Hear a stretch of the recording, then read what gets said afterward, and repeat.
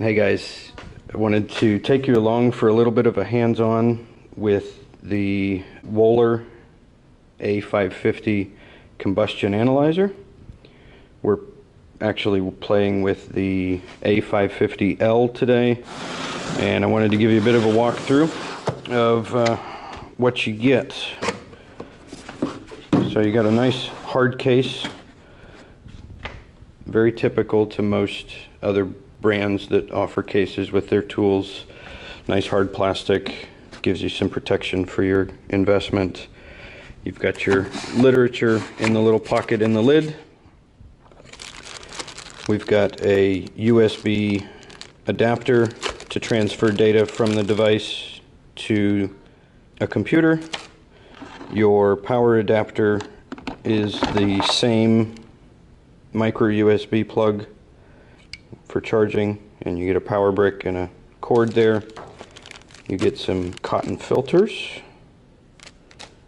and then there's two other components here. One's a water stop filter, and then a pre-filter, looks like a piece of sponge that goes into your device. In the box we've got a wireless printer. Uses your typical, or what you may be familiar with other brands like Testo, your thermal imaging printer. Uses a different size paper, so you can't use the Testo paper, but you can get printer paper from Wöhler. The printer's model number is TD100. It utilizes AA batteries, 4 AA batteries. There are magnets in the back of the device, so you can mount it to a metal surface, give you hands-free operation. With this particular walkthrough, we've got a piece of hose that you can use for checking gas pressure or other types of pressure for a manometer type situation. A length of hose there to tie into the device. And the star of the show is the A550L itself. You've got a cover that protects the large touch screen. The cover can be removed. Just pop it out of the little clips and you have access to the screen without any kind of obstruction in the way. The design is very modular in that you can change your accessories pretty easily. To get to the probe connections, you pop the side open and lift it up, and you've got two connections here. One is a K-type thermocouple connection, and then there's a hose connection for the pump. This section of the device is spring-loaded to allow you to open and close that, lock it down. Up here at the top, you've got your water filter and water reservoir. That also just pops up and allows you to get to that part of the device, empty your water or change your water stop filter. Also pretty modular in its design. This just simply slides off and you've got your reservoir for your condensation, and then your other water stop filter just slides into the little ports here on the housing. And then you can just pop that back in. It only fits one way, properly snaps in, and then you can put your water reservoir filter back in and close your access port. The probe itself is very supple. The hoses on the probe, there's no significant rigidity, but they do seem to have a good protection against kinking. They're a fairly soft rubber that makes it easy to handle it, so that if you're trying to put your probe in one position or another, you would actually be able to do that and it wouldn't restrict the positioning of your probe. Back on the back of the probe handle is where you find your access to your sponge filter on the back of the handle there. And then your probe has the sensors in it for the pump, and this fitting just slides on and off. Pretty simple, straightforward connectivity. So it fits into the case really nicely, but I wanted to give you a little bit of a walkthrough on how it looks when you go for usage. As far as using the device, it's pretty simple. You got your power button here on the corner. Press and hold that for a few seconds.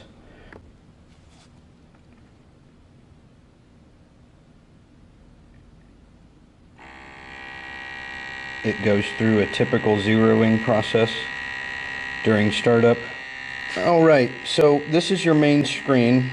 I'm going to turn it off to get that pump noise off for the moment. On the main screen, you have the option of copying the readings that you've got down here at the bottom. You can graph the readings that you're getting, stop and start the pump, and you've got a menu button. Your display has several readings here, 14 readings on one screen, but you can slide down a little bit and get a few more readings. Yeah, we've got 18 readings that are easily visible at the beginning. So to make your selection of whatever type of fuel that you're using, you go up here to the top left and touch the screen, and you can select from all the different types of fuel that are generally typical for combustion analyzers. You've got your natural gas, your fuel oil number 2, number 4, number 6, biofuel, LPG, propane. Slide down, you've got coal and wood, kerosene, pellets, and then you can have your own fuel, user-defined fuels. You can put in your own device information there. Once you've got your gas type selected, you simply turn the pump on and you run it to take your readings. When you're taking your readings, you can go to the graph, and it will allow you to cycle through the different readings that you have available with the top of the display here, and it will graph your readings across the screen. So I can move to the stack temperature ambient, or ambient temperature, CO2, stack temperature, SL, all this different types of information that you had available in that 18-point screen. Efficiency, stuff like that. You can stop the pump while it's in that display and go back or start a new graph. You can copy your readings and move along there. But if we go over here to the menu, we have several things that we can play with here, and this particular device will allow you to save up to 1,000 customers in the information. But we'll look at some of the other information up here first. You can go to a CO ambient reading, and it will show you the ambient CO, and then you can give it a rating of okay or not okay, and save that to the customer. Since we don't have a customer, it's not going to do that right now. But it'll turn that blue box into a green box once you've recorded that reading. You can take your manifold pressure, your temperature measurement, and it'll show you a delta T between stack temperature and ambient. We can accept that, save that. Not, because there's no customer information yet. Go back to menu, and we've turned our temperature measurement green. You can take a wood moisture reading with an additional accessory, and then you can use this tuning guide as well. So you go into the tuning guide, and it'll give you a graph of where your target is in those readings. It'll show efficiency percentages and a range of the reading that you're taking. You move to a different type of reading, and it will change those parameters for the graph. So if you were taking CO or oxygen or whatever, you can show where those numbers should be. That gives you your tuning guide to allow you to know where you should be for the device. You can take manifold pressure. At this point, this device is measuring in Pascal. This device is set up to do it that way, but you can also take that manifold pressure reading and give it a rating of not okay or okay. Save that to your printout. That is another reading that you can record and save. So we'll just go ahead and do a customer. Go into customers. Like I said, you can save 1,000 of them into the device. You can touch new customer. Give the customer a name. We're just going to use the input information that's already there. You can give the device name, the device number, and now you've got a new customer in your database. And you can go in and see what those readings are. You can go to your readings and you can print preview or save them. If you go to print preview, it shows you exactly what the printout will look like. You can input your own company information, however, whatever nomenclature you want to use in this box, you can input that.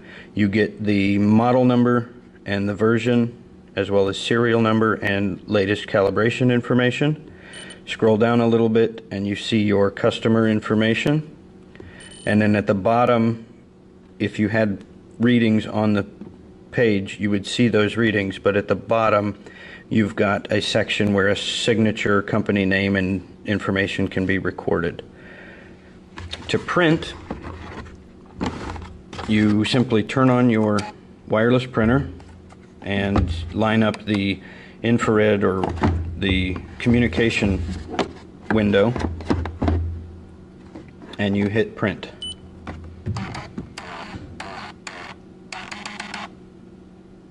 Once it's done printing, you could print another version if you wanted to or whatever.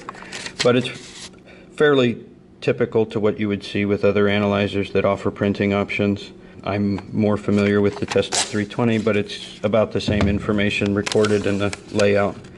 So once you've got that information printed out, you can sign your name, input your company info. It's automatically dated by the computer or the device, and you can get a customer signature on the receipt.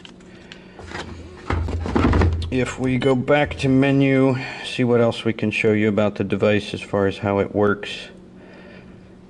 In your setup, you have basic format options, the date, the time, the date format, the time format.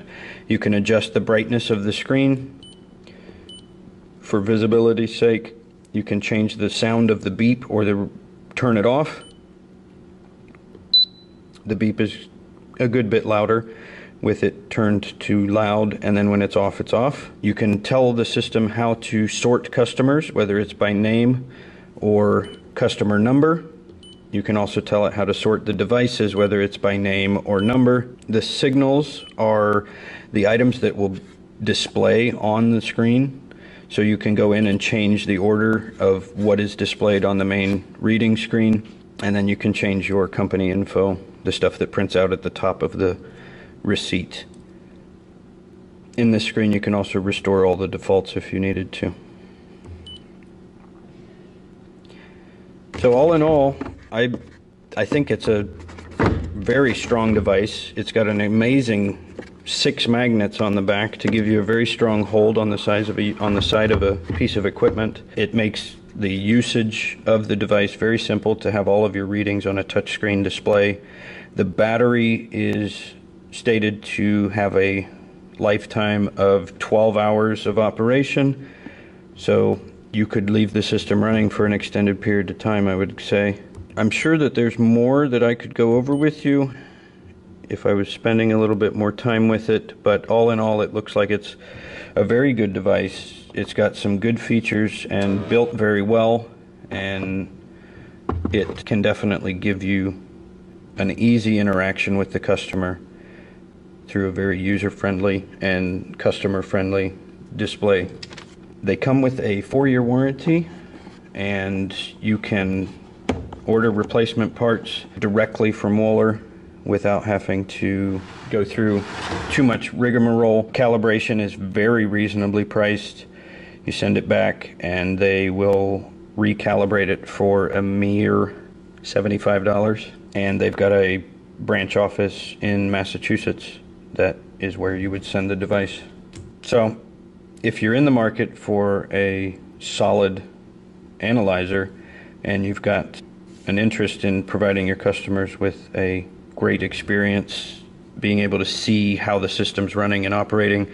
If you're not doing combustion already, you might want to look at something a little less pricey, as this is not an entry-level price tag by any stretch of the imagination. But if you are looking for a solid piece of equipment and combustion analysis is a big part of your job, I would highly recommend giving Wöhler a chance to provide you with a solid piece of equipment.